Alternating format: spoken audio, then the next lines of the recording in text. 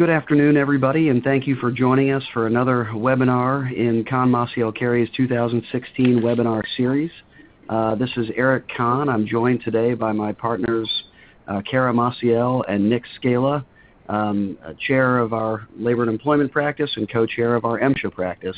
We're delighted today to be able to cover a subject that spans all of the different areas of expertise of our firm, and particularly the timely and very interesting issues associated with this year's presidential election. I think probably we can all agree, whatever we think about the candidates, whatever we think about this election, this is the most interesting election cycle that we've ever seen. Today we're going to be talking about the OSHA, labor and employment, and MSHA impacts of the 2016 presidential election. We'll introduce ourselves real quick, and then we'll jump into the three different subject matters. One of the faceless voices that you will hear today is Eric Conn. I'm one of the founding partners of Conn Maciel Carey, and I chair the firm's national OSHA Workplace Safety Practice Group. My practice focuses on all aspects of occupational safety and health law, from assisting clients to managing OSHA inspections to the full range of litigation against OSHA in the context of an enforcement action. I started my practice 16 years ago, practicing alongside the former first general counsel of the OSHA Review Commission, and since that time have done nothing but workplace safety and health, primarily dealing with matters involving OSHA, federal OSHA, but also the state OSHA programs, the U.S. Chemical Safety and Hazard Investigation Board, and the Environmental Protection Agency when their jurisdiction overlaps with OSHA. I also work with employers proactively to develop safety and health programs, to audit safety and health programs, and we write and speak extensively on safety and health topics. I'll have my partner, Kara, introduce herself. Thanks, Eric. I am also a founding partner here at the firm, and I chair the National Labor and Employment Practice. I represent employers in all aspects of the employment relationship, both at the litigation level, state and local and federal litigation, under the ADA, the FLSA, all the myriad employment-related laws and regulations that implicate the workplace, as well as affirmative action issues. I also counsel employers proactively on how to stay out front of these emerging issues and making sure that they're doing right by their employees and be in compliance with federal and state law and emerging local laws. And I advocate for employers before the federal agencies here in Washington, D.C., and be able to be in a unique position for our clients. I'm really at the heart of the government and a lot of the topics we'll be talking about today. And I will let Nick introduce himself. Good afternoon. This is Nick Scala. I am the co-chair of the National MSHA Practice Group here at Conn Maciel Carey. We represent mine operators around the country during inspections and investigations and subsequent litigation with the Mine Safety and Health Administration. Additionally, I work with companies in similar vein to Eric and Kara in that we work on proactive solutions to safety and health compliance, as well as the normal defense work.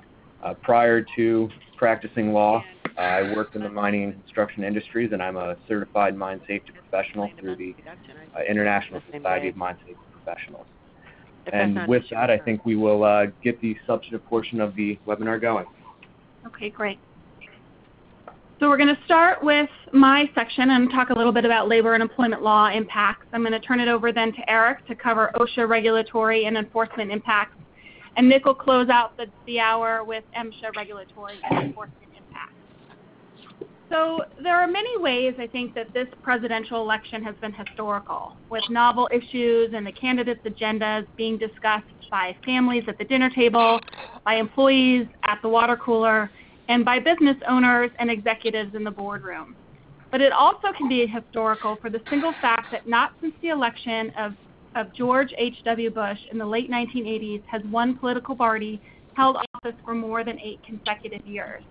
If Hillary Clinton is elected, which most of the pundits and certainly the betting rooms out in Vegas think is going to happen, there will be continuity to the Democratic Party holding the White House that hasn't been seen again since the 80s. which would really mean that Clinton would be in a unique position to swiftly push ahead President Obama's priorities, which he outlined, including overtime pay, increasing pay equity, and expanding the definition of joint employment.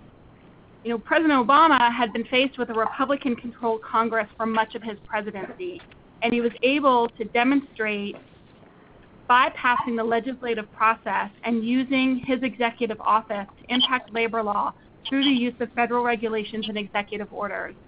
And I think that President Clinton will be consistent in following the same path that President Obama has already directed with these executive agencies, all of which have been fairly effective at implementing his agenda. At the legislative level, you know, President Clinton has said in myriad debates and also, you know, on her website, she really wants to promote, you know, working families, pay discrimination, raising the minimum wage, all of which is going to require, for the most part, a mandate in Congress.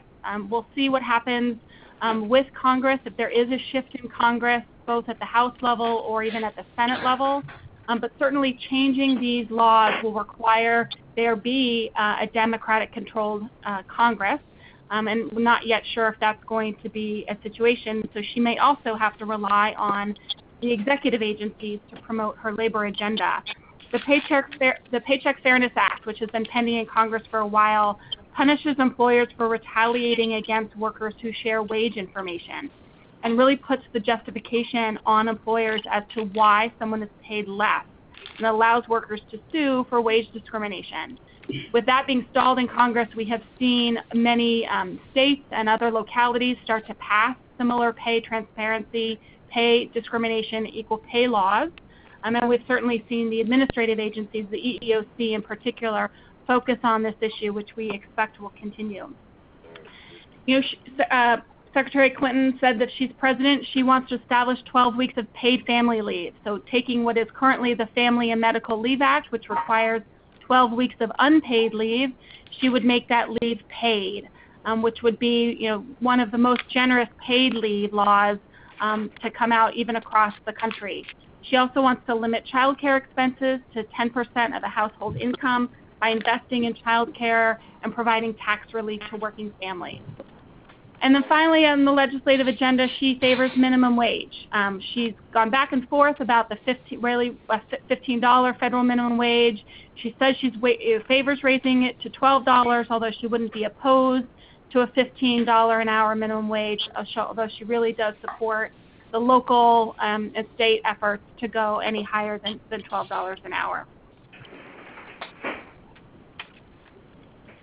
In the first 100 days, we heard Hillary Clinton say at the most recent presidential debate that she will put millions of dollars into an infrastructure plan to Congress, including comprehensive immigration reform package, which would include a pathway to citizenship for those in the U.S. without authorization. You know, and that's significant because I think this is one of the areas that Secretary Clinton and Donald Trump diverge completely on with respect to how they would handle immigration reform, and that really does have an impact on labor and employment. It could significantly alter the ability and the workforce and the labor force for many of the businesses around the country, a large number of industries that rely on those individuals to perform jobs, and what would happen if those individuals are no longer in the United States. She also has supported a child tax credit. Currently, parents receive 15 cents of every dollar earned above $3,000 as a credit, and she proposes increasing that to 45 cents of every dollar earned to a maximum benefit of $2,000 for children under the age of 5. Donald Trump, on the other hand, as we've talked about, he doesn't have and hasn't articulated a clear or labor agenda. He focuses on creating 25 million new jobs through an economic plan and to grow the economy at an annual rate of 3.5%. Similarly to Hillary Clinton, he likes paid leave, although he's limited it to 6 weeks of paid maternity leave, which would also need a legislative change to the law. And with minimum wage, he's been sort of all over the map. He says he'd raise it to at least $10, He also then said he'd eliminate the minimum wage and leave it up to the states. Other times he has said he wouldn't raise it. Overall, he's been pretty critical of the regulations and the executive orders that he sees as really harming the ability to do the job and add jobs. In the one of the presidential debates, he accused Clinton of planning to, quote, regulate these businesses out of existence, end quote. He really has pledged as president to reverse most of the executive orders and agency regulations, which could be harder to accomplish than it appears, and so we'll just have to wait and see. Certainly not something that he could do day one. He has talked about promising to repeal the Affordable Care Act as well, and as I mentioned, deporting millions of immigrants. So there's a lot that still seems like it would be both an uphill battle, again, with required legislation, depending on the outcome of houses of Congress, and if one house or the other would remain under either GOP control or flip over to the other side. So really, I think what we can expect to see at the end of the day is under a Hillary Clinton presidency, more legislation by regulation and executive order. The agencies have been incredibly active in the last several years, pushing President Obama's labor agenda, and as I said, they have been fairly effective. Getting rule-making out and other executive orders and other changes to the law really has put a strangle on a lot of business owners, confused and struggling on how to comply with the wide variety of rules and regulations that are coming out from the federal agencies. The EEOC, similar to the issues that the Obama administration and even Hillary Clinton has said, will be focused, I think, on equal pay and LGBT rights in the first two years of the Clinton presidency. Similarly, with the Department of Labor, we see the new overtime rules that are coming into effect December 1st. I don't see at this point, any slowdown short of a court action that would enjoin the rules. I don't think that's likely. So everyone should be ready to start to come into compliance with the overtime rules as of December 1st. And certainly, if Hillary Clinton is elected, those will certainly go into effect and continue. And then, as we've seen with the Department of Labor and the other agencies, heavily focused on joint employer and misclassification efforts of independent contractors. We will start to see more cases, more lawsuits being filed by joint employers or co-employers over employment-related liability, and I think that will continue. The National Labor Relations Board, is an agency all to its own.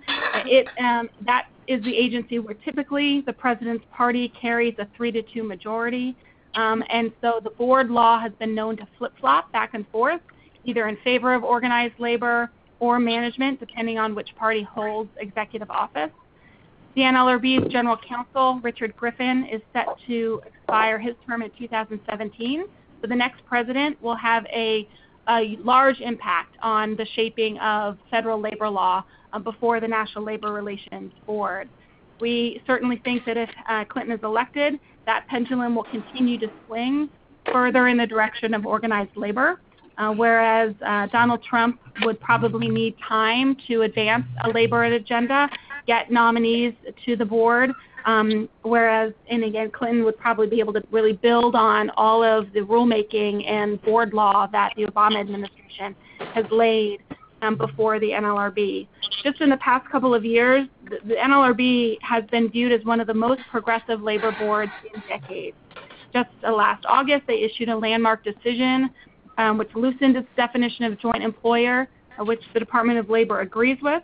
It's also made it much easier for unions to organize both temporary workers and regular workers through their speedy election rules.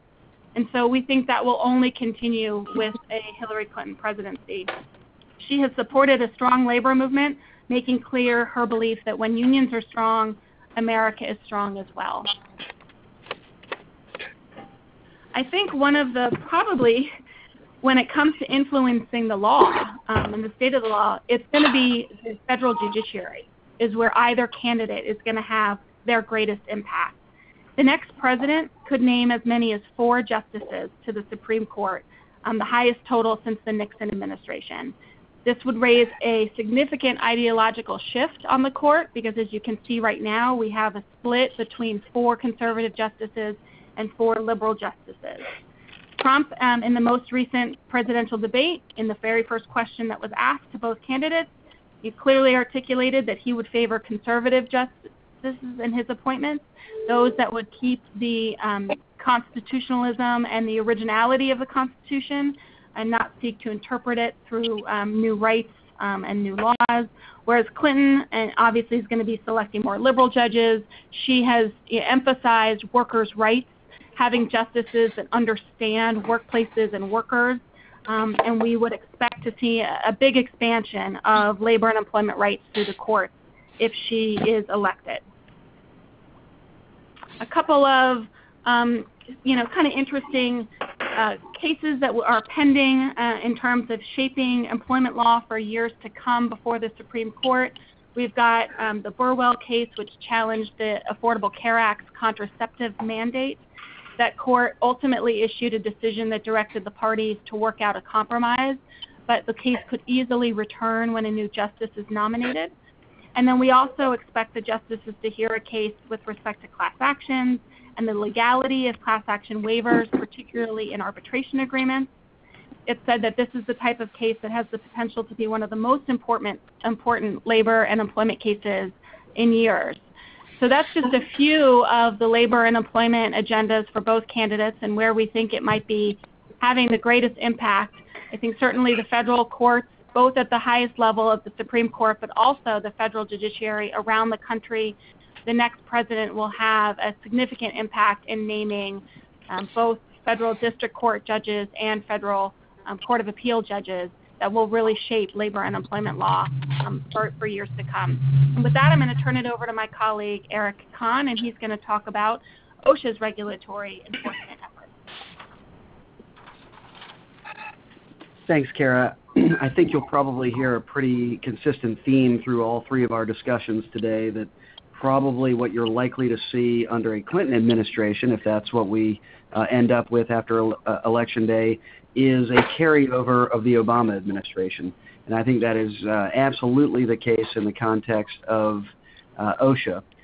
Thinking about the regulatory agendas of both of the candidates, I think you could almost take President Obama's last labor regulatory agenda, certainly the OSHA component of that regulatory agenda, and just carry it over almost verbatim, and it will look an awful lot like a Clinton regulatory agenda at the beginning of her administration.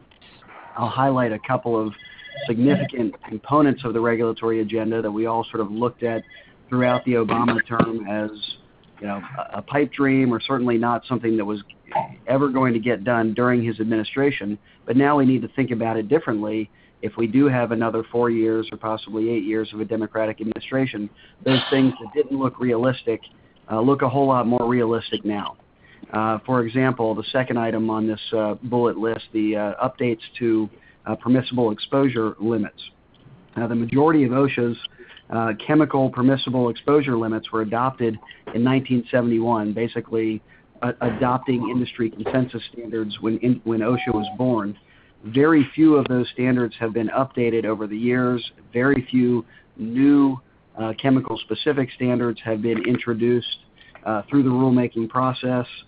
There was an effort back in the late 1980s to try to do sort of a wholesale update of the Pels for a lot of different chemicals. I think it was 200 or so different chemicals, and added new exposure limits for 160 or 170 chemicals that were previously not regulated. That rulemaking was carried out and implemented, but was promptly challenged and vacated as not following the necessary steps of the Administrative Procedure Act, essentially saying that kind of a blanket or wholesale change to a bunch of different Pels doesn't work. You need to do an individual analysis, the complex analysis, cost and benefit, feasibility, and all of those different components for each chemical, for each Pel, which would be an unbelievable and perhaps impossible undertaking for the government. So back in 2014, just a couple of years ago, President Obama's OSHA introduced a request for information seeking input from industry stakeholders, from industry, from unions, from scientists, from anybody who had good ideas for how OSHA might improve the way it regulates chemical exposures. And we looked at that and said, well, this is an interesting academic exercise, but making any effective change to permissible exposure limits is certainly not going to happen during Obama's tenure. But now if we have a carryover or continuation in the Democratic administration under a President Hillary Clinton, we think this initiative would get legs. It has been an extremely high priority of the agency. So we think that this is something that would be advanced during a Clinton administration, finding a way to either do wholesale changes to all of the Pels, or to find a way to very effectively and efficiently do numerous rulemakings to address Pels that OSHA and many professional safety and health professionals consider to be outdated and ineffective. Another area where I think OSHA under a Clinton administration would take off, where we've seen stagnation under the Obama administration, is a combustible dust rule. Back in 2006, the U.S. Chemical Safety and Hazard Investigation Board, the CSB, conducted a study evaluating past combustible dust incidents, and they identified 280 or so combustible dust incidents that killed about 119 workers and injured more than 700 others. And based on those findings, the CSB recommended and has been more or less hounding OSHA since that time to implement a one-size-fits-all combustible dust rule. The Obama administration theoretically started the process. They put it on their regulatory agenda. They did an advance notice of proposed rulemaking, but not much else has happened on that front. I do think that it is likely. The conference has been muted. Notice about background noise from other people's lines. I think I've just muted all those lines, so hopefully that clears up the problem. I thought they were muted already. My apologies. If you have any other trouble with audio, let me know.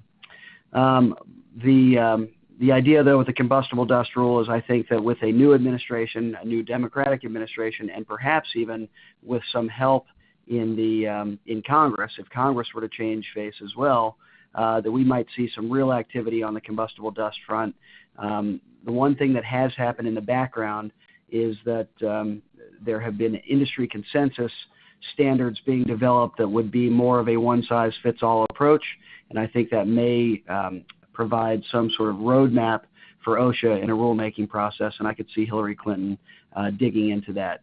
You see the list here of other items that I think the Clinton administration would pick up the banner from the Obama administration and run with, but one in particular that we'll talk about in more detail later is a possibility of a new ergonomics rule.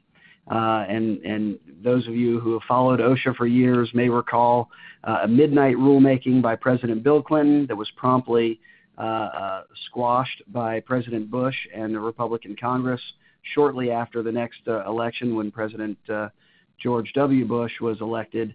And since that time, OSHA has sort of been wandering in the woods, trying to find a way to enforce ergonomics issues, which is a very significant safety and health issue almost throughout all industries. And I could see certainly a President Hillary Clinton looking to vindicate a major piece of regulatory progress of her husband that was killed by the Republicans, perhaps resurrecting that and trying to get some vindication. So we'll talk a little bit about more of that in a moment. But let's talk about Trump. What might his regulatory agenda look like? If you ask him, I'm sure he would say that it would be huge. It would be the best. But what does that mean? I think you would get no real clear picture of that. Certainly not during a campaign season. And he really hasn't spoken much at all about workplace safety and health. And I think a part of the reason for that is he comes from a different place than traditional candidates. He is a businessman, and in particular, a businessman who is involved in construction. And as a result, he's got history with OSHA. and not great history. You know, he's been cited. Some of his projects, some of his hotels and casinos have had serious incidents, and kind of a regulatory enforcement history with OSHA.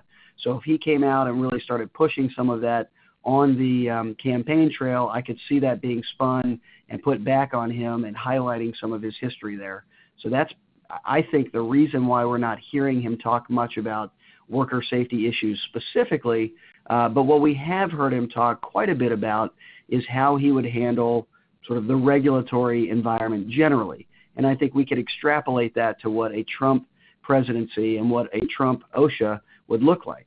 The thing that he's talking about, unlike on the left side of the screen, the different regulatory issues that a President Clinton might try to advance, a President Trump would go the other direction. He's talked about a moratorium on all new regulations and then a serious concerted effort very shortly after taking over the White House to cut regulations. And that would be, I think there's a lot of good candidates of regulatory action that have been taken during the Obama administration, and a lot right here at the end of the Obama administration that would be prime targets for a Trump OSHA to go in and reverse, replace, repeal and replace, or maybe just repeal. His platform, the Republican Party's platform, and the way President Trump, I think, would operate is to try as best he could to decrease the federal government's presence in the workplace. And that would be from setting wages to setting workplace standards, and I think certainly to dealing with worker safety issues, which is an issue that Trump is uniquely familiar with because of his role in sort of a construction background on the business side. So what would a Clinton workplace safety administration look like? What would be the things, where do I think her guiding principles would come from, and what does her history look like in dealing with worker safety issues that might inform what a Clinton administration might look like from a safety and health standpoint? We do know that a Senator Clinton was active and very involved in worker safety issues. She was on the Employment and Workplace Safety Subcommittee of the Health Committee, the Health, Education, Labor, and Pensions Committee in the Senate, which has oversight over OSHA. So this is an area that, as a senator, she would have been quite familiar with the inner workings of OSHA, with the regulatory agenda of OSHA, and with OSHA enforcement and regulatory issues in a general level. So this is an area that she has focused on in her public career.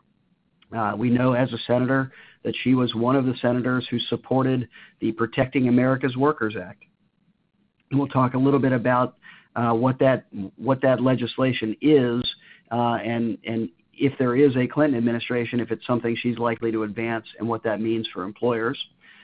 We also know from her history in the Senate that she was active in advancing the post 9/11 responders healthcare benefits issues, those initiatives. And so she was very much involved in chemical exposure, understanding chemical exposure hazards in the workplace, and really taking a great interest in that and advancing legislation directly related to that. So again, this shows that safety and health, I think, is not an afterthought for her. Like when President Obama became president, he had really no history with OSHA worker safety issues, so we could assume that he would take a progressive liberal approach to OSHA regulatory issues, but you'd never seen him, sort of act on those issues before. They'd never been priority to him.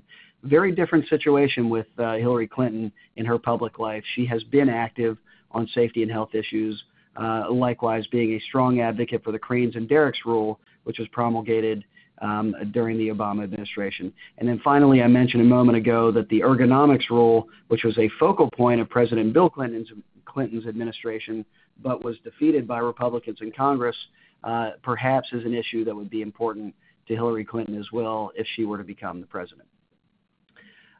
So this is, to me, what I think is from an OSHA standpoint, and I know this election is about so many other and perhaps more important things, But as a OSHA defense attorney, I put my OSHA blinders on and say, what's the biggest thing that could happen depending on the outcome of this election? And I think it is OSHA Act reform legislation, and what it will almost certainly be called is the Protecting America's Workers Act. There has been some iteration or another of the Protecting America's Workers Act floating around Congress for the last couple of decades. And we do know that as a senator, this was an issue that Hillary supported. I don't think she was a sponsor of the bill, but she did make public statements in support of it.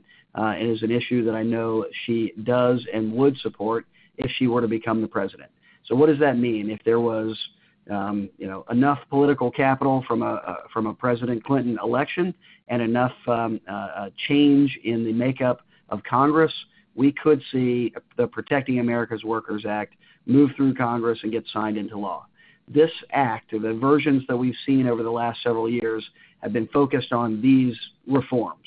One, to increase civil and criminal penalties, the actual dollar amounts that would be available to the government in charges under the OSHA Act for violations of OSHA standards or criminal charges based on a variety of different potential violations.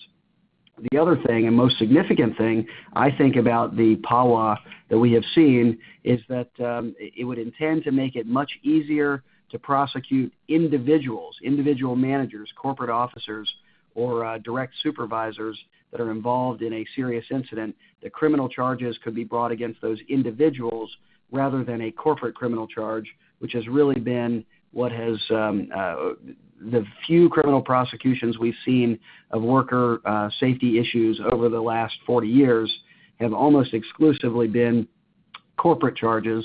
This reform would make it easier to charge individuals. The other thing that it would do is it would make bringing a charge more attractive to a prosecutor by changing the criminal charge from a misdemeanor to a felony, making it worth the investment to a prosecutor, so to speak.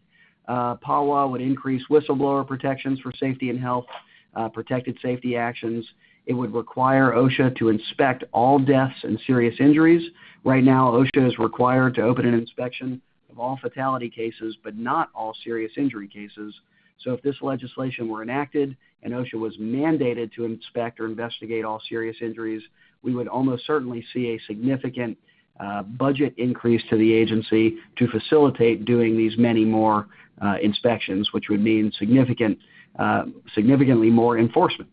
The PAWA would also expand victims, employees, and unions' rights in the inspection and enforcement process, and would make some changes to available settlement outcomes like recharacterizing willful violations to unclassified. The last thing we could say about a potential Clinton administration, what OSHA would look like, is that her track record in Senate suggests that we would see more of the same of what we've seen from Obama over the last 7.5 years. And that means more inspections, more citations, more of a focus on finding and citing more repeat violations, higher civil penalties, both from a policy standpoint to drive up minimum penalties and continuing to implement the recent Bipartisan Budget Act, which calls for an annual increase in civil penalties for OSHA. We would certainly see a Clinton administration implement those annual increases, whereas a Trump administration probably would not. I think we would see heavy use of the severe violator enforcement program, more and more employers being qualified into that program. I think we would see more criminal prosecutions. We've seen an effort in the final year of the Obama administration to pursue more worker safety criminal cases, and I think that would be a carryover to a Clinton administration if that's what happens after Election Day. I think we would certainly see a continuation of the public shaming effort that the Obama administration took to all new levels, with 4 or 5 times more post-citation enforcement press releases with nasty and inflammatory, embarrassing language about employers. I think we would certainly see that initiative carry over to a Clinton OSHA. We would see the continued trend of more whistleblower cases. both on the safety and health front and generally all of the different statutes that OSHA is charged with implementing the whistleblower provisions.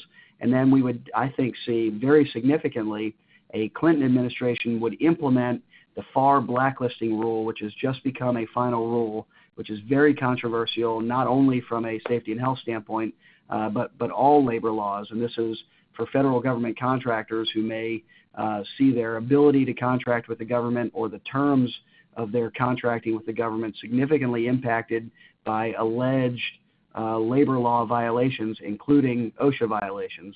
So I think a Clinton administration would certainly advance that initiative as well.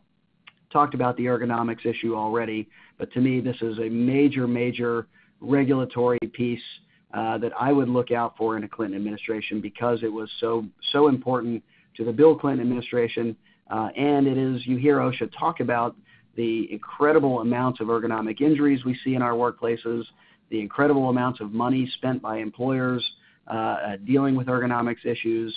It is the elephant in the room when it comes to OSHA and OSHA enforcement, and there has been no effective enforcement policy by OSHA dealing with ergonomics really for the last 20 plus years. So I think this is something that we could see a Hillary Clinton OSHA try to tackle. Now, what about on the other side of this from Trump? We talked a little bit about his personal history. So whereas Trump comes from a business standpoint, is not very well informed, in my observation, about the operations of government. And that may be a good thing or a bad thing, depending on your perspective. But it does strike me that there's not a lot of familiarity with a lot of the workings of government agencies. But I think OSHA is different in that regard. I think Trump has a lot of personal visibility into the way OSHA operates, what its role is, and how it can be a force for good or bad, depending on your perspective.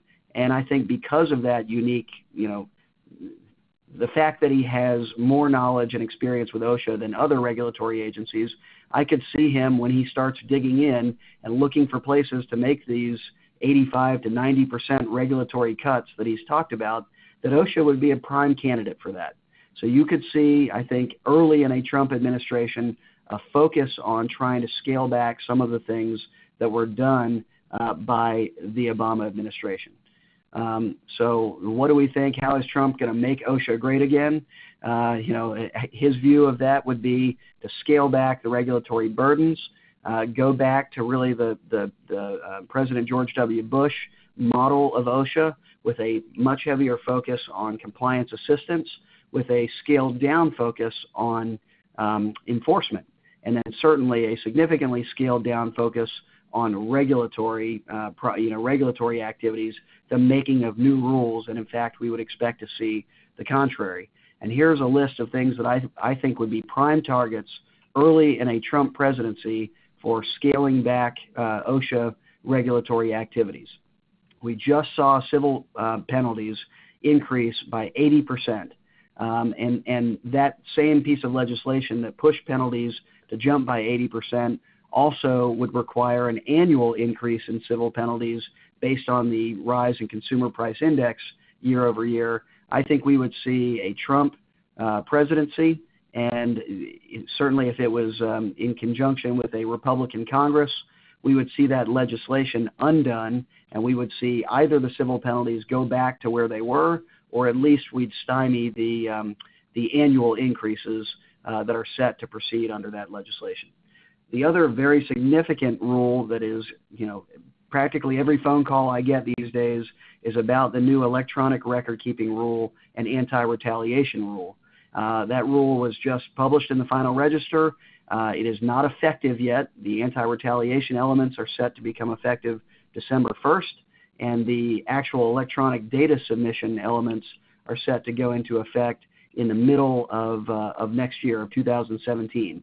And industry has taken a very negative view of this rule, both the data submission, or more importantly, the data publication, which OSHA intends to do, and the anti-retaliation provisions, which would cut into your post-incident drug testing, your safety incentive programs, management compensation, and things like that. And both are subject to legal challenge right now. and I could certainly see a Trump administration and OSHA under a Trump administration undoing that regulatory action that was done very late in the Obama administration. Similarly, we've seen a significant growth in whistleblower protections over the last 3 or 4 years of the Obama administration. I think those would be a prime target for repeal or reform under a Trump presidency. And then the other, really major change that happened during the Obama administration from an OSHA standpoint was changing the types of incidents that employers are required to report to OSHA proactively. It used to be, catastrophes, hospitalization of 3 or more employees, and that was reduced now to the hospitalization of a single employee as well as minor amputations and more significant amputations. I could see those reporting criteria reformed under a Trump presidency as well, so that there would be less federal government intervention in the workplace, less interaction between employers and OSHA going forward. The last really significant thing, the other thing that I think is important there, although it's not on the slide, is I talked about Clinton advancing the FAR blacklisting rule. I think without a doubt a Trump presidency would take steps to undo that regulatory advancement, and we would see the blacklisting rule, I think, would go away or would be significantly modified, perhaps to include entities that contract with the Department of Defense, which is the vast majority of federal government contracting. So that would be something else to really track, because that's a new rule recently published in the Federal Register that's not effective yet. We could see that really taken apart by a Trump administration. Although this presentation is really about the presidential election, I think that I know that the idea, a lot of the things we've talked about under what a Clinton administration would look like probably scare employers. I think something that is even scarier is the prospect of what may happen in Congress. For the House to turn to the Democrats, there would need to be a 30-seat swing, and of course all seats are up for election this year. In the Senate, only 4-seat swing would be necessary to take the Senate from Republican control to Democratic control. So you would see the potential in this election for both houses to flip to the Democrats. If that were to happen, in particular, if that were to happen in the Senate, one thing that should be somewhat alarming to employers is that one of the things that I'm hearing from Bernie Sanders is that in exchange for the support that he has lent to the Clinton campaign, that he would like, as a reward, to become the ranking Democrat on the Senate Health Committee, the Health, Education, Labor, and Pensions Committee, which is the committee that has oversight over OSHA, as well as many of Bernie's other very progressive priority issues. If you have, the Democrats in control of the Senate and Bernie Sanders as the ranking Democrat on the Senate Health Committee, I think we could see an incredibly aggressive anti-employer agenda that touches all aspects of worker safety, wage and hour issues, advancing the cause of unions, and absolutely worker safety issues as well. So those are, all the things to look out for and to think about as we head to the polls in just a couple of weeks. I'm going to turn it over to Nick now to talk about what would happen to our mine safety regulatory and enforcement arena as well.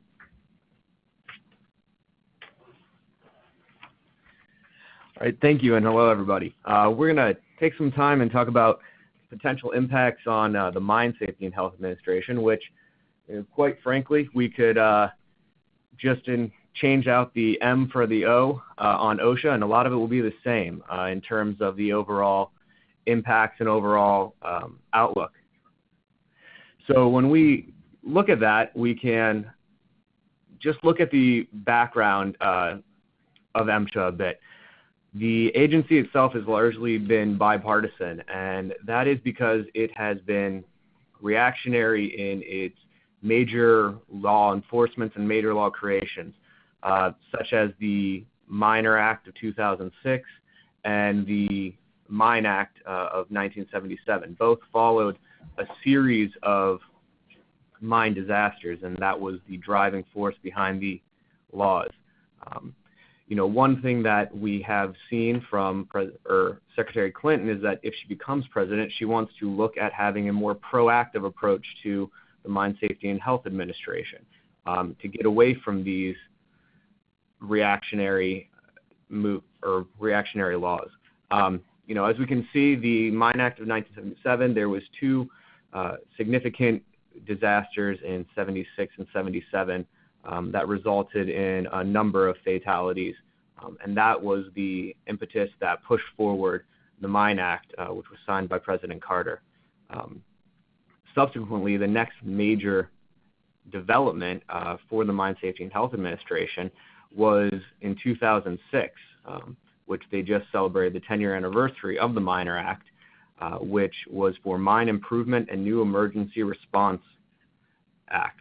And that was following three separate disasters in 2006, two within a month of January. And those stemmed all in underground coal mines from the 2006 incidents, going from two explosions and one having to do with fire and evacuation. So the Miner Act, what changed with that was we looked quite a bit more at how we are going to respond to emergencies, the development of new regulations on emergency response teams and provisions.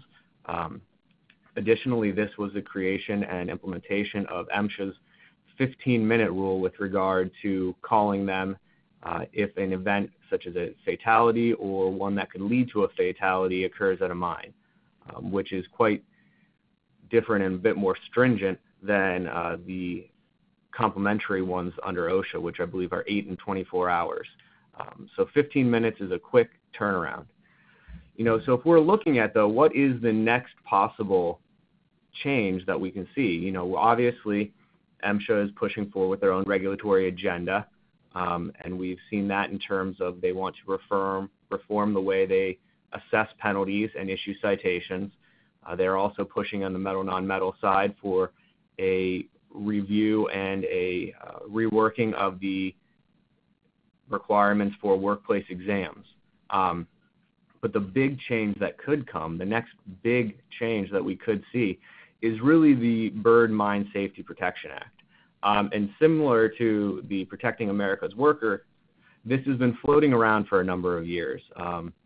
And this is an act that would give MSHA quite a bit more teeth. And it's important to bring this up now because this is really, if there is a continuation, as Eric said, it's going to give the administration or the agencies the ability to keep pushing forward a progressive agenda. And this is the next step in that. And it would increase civil and criminal penalties. It would lower the threshold for what constitutes a significant, substantial, or S&S violation. It allows MSHA to shut down any operation who has delinquent fines or fails to pay final orders. It would give injunctive relief as well as increased training requirements and give additional whistleblower protections to miners for discrimination claims, including and up to punitive damages. Nonetheless, they would also be giving an immediate reinstatement for retaliation claims, even if MSHA does not provide representation for the miner.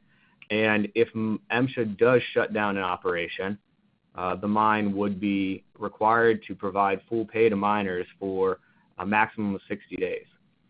So, as we can see, there's been a push throughout the current administration to really look at the use of withdrawal orders, whether that be imminent dangers or 104D orders, as a tool to remove areas that are deemed unsafe from operation. And the Bird Mine Act would not only allow them to do so for failure to pay penalties, but it would give inspectors much more authority to shut down entire operations instead of certain portions. And during that time, we would still have to pay the employees.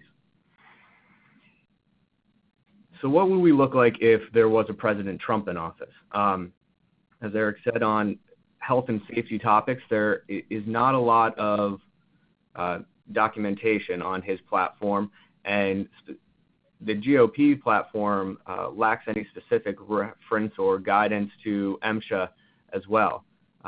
It really, is not the hot button issue was in 2008, which was following immediately after the 2006 mine disasters and the Miner Act getting passed. And MSHA isn't garnering as much attention in the media. But what we do know is that the regulatory outline is going to be to cut regulation, to put a moratorium on new regulations, as well as he wants to replace agency leaders with persons who will be tasked with reviewing and reducing regulation.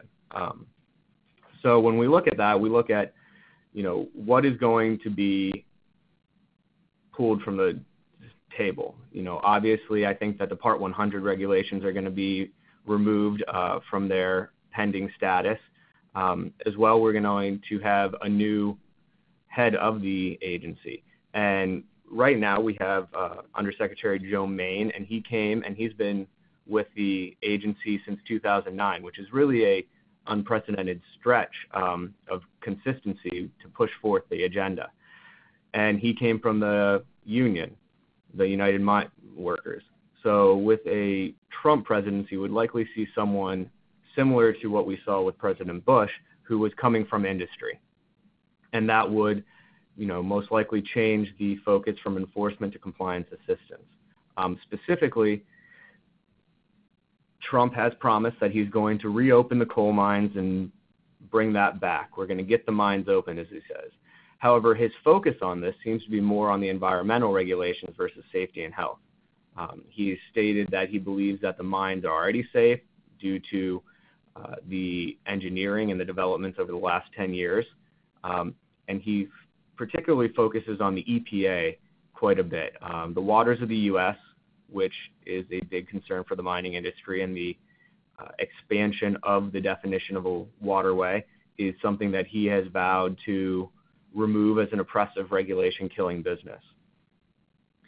So when we look at that, we can see that he is really focusing on, again, reopening the mines, or at least that's his stance. However, he's looking more so at his energy policy and his environmental policy as the way that happens, through removing some of the Clean Air Act regulations, which will increase, in his position, the production of coal and its use in power plants, as well as some of the EPA restrictions over water.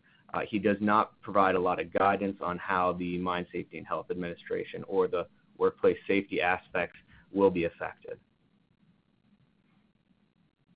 So if we have a Clinton administration, how is that going to change the outlook? Well, it will be similar to what it is now, but as we said, there is a chance that things could become much more stringent with MSHA, and that they would get additional regulatory support for moving forward on regulations and for increasing their power in the industry. Under President Clinton, we obviously know that there is a bit of history. She was a senator from 2001 to 2009. In that time, she was a co-sponsor of the Federal Mine Safety and Health Act of 2006. Additionally, she helped and pushed forward the agenda of the Miner Act. At that time, in 2008, when she ran, she actually provided a detailed mine safety and health agenda. That was not provided this time around, but if we look back at that, it's most likely that her position has not changed that much. And that agenda really read like a summary of the Bird Mine Safety and Protection Act, stating that President Clinton would seek to double the maximum penalties, which currently our statutory maximum for something that is a regularly assessed penalty is just about $68,000. So she would be searching for the tools to double these. And then she's also going to give a greater authority to inspectors to shut down operations. And this is a continuation, if that were to be the case, of what we've seen now. We have seen through the Obama administration a renewed emphasis on the use of imminent danger orders by mine inspectors, encouraging them to use these as a means to remove certain areas or certain equipment from operation. And when this happens, operators are going to have to abate the condition, and prove that is now a safe way to operate or that the equipment is safe to operate. And this is a tool that President Clinton would likely seek to expand to the entire mine. Again, a big concern that has been voiced in her responses or discussion of the Mine Safety and Health Administration is to shut down operations who are failing to pay fines.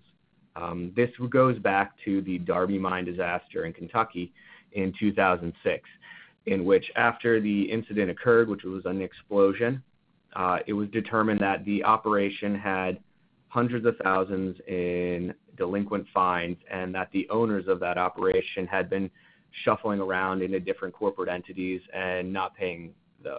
So that is really the root of where that has come. In addition, the MSHA has the ability to turn over collections to the Treasury, which they are doing more frequently now. However, for a long time prior to the current administration, delinquent fines were just kind of left out and not looked to. So she would make moves to, or likely make moves to remedy that by allowing MSHA to stop production.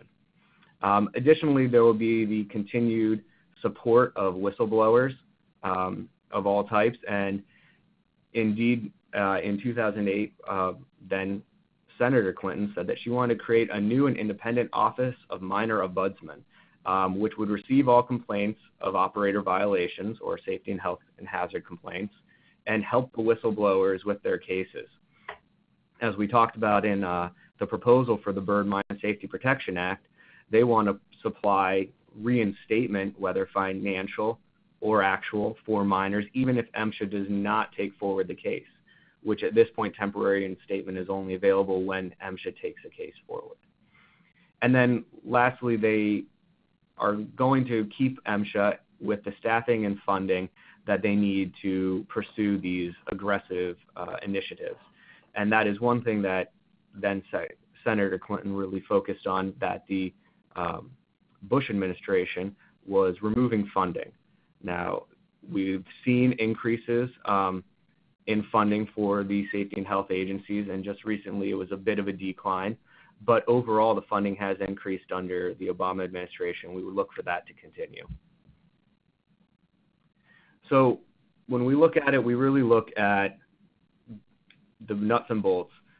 President Trump would likely reduce enforcement, focus more on compliance assistance around the industry.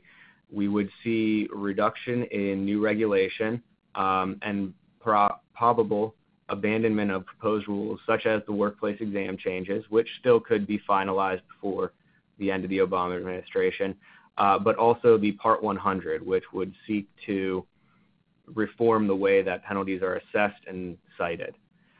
With President Clinton, we would likely see an increased enforcement resources, a continuation of the aggressive initiatives such as the Rules to Live By initiatives and the use of withdrawal orders, as well as a continued rulemaking. We would likely see the MSHA's version of the OSHA silica rule come into being, as well as a possibility for the Bird Mine Safety Protection Act, especially if there is unfortunately a mining disaster that could happen in the future. That would likely get pushed forward rather aggressively. So with that, that is where we are at with the MSHA side of things, and I'll turn it over to Eric to complete.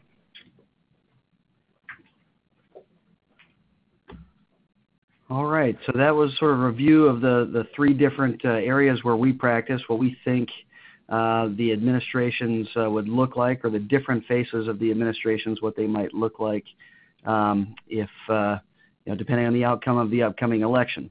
We would also encourage you to check out our blogs for more information about, what OSHA is doing presently, what it may do in the future, and hot issues on the OSHA front. We've got the OSHA Defense Report. On the labor and employment law side, we've got the Employer Defense Report. And on the MSHA front, we've got the MSHA Defense Report as well. I do see we might have a couple of questions we'll address here before we hang it up. There was a question about the FAR blacklisting rule. what that is and what it may mean. But before I talk about that a little bit, there was news today that there's a legal challenge to that rule. It's been published in the Federal Register. It's not effective yet, and it's been challenged as an unlawful rulemaking. And the district court in Texas that is hearing the legal challenge granted a preliminary injunction today. So I haven't read the full order yet, so I don't know all the details, but it does look like there will be a delay in implementing and enforcing that new regulation pending the outcome of the full legal challenge. But to grant a preliminary injunction, there must be a conclusion by this district court judge that there is a likely success on the merits of the legal challenge, as well as imminent or irreparable harm that will be caused if it goes into effect pending the full review. So that is a significant development on the FAR rule, and I think a really important sign of how this next election can be very important, because it's indefinitely stayed, but it could go into effect. But there will be time for whomever the next president is to do something about that. Let's see, there's another question about injunctive relief that I think must have to do with something in one of the Mine Act issues. So the question is, what does injunctive relief in terms of the Bird Mine Safety Protection Act mean? It would give MSHA the ability to, or greater ability to require changes in the operations specific to how things are completed, or maybe the tools that are used for it, outside of just the citation protocol. So it would give them the ability to put down some type of enforcement action through an injunction. And if the operator failed to comply with that, there could be greater penalties or even criminal charges. Someone has asked whether the slide presentation will be available to attendees. Absolutely. After this call, we will be able to circulate not only the slides, but also the recording of the webinar for those of you who might have had colleagues who were unable to attend today and want to share the information. We're happy to do that.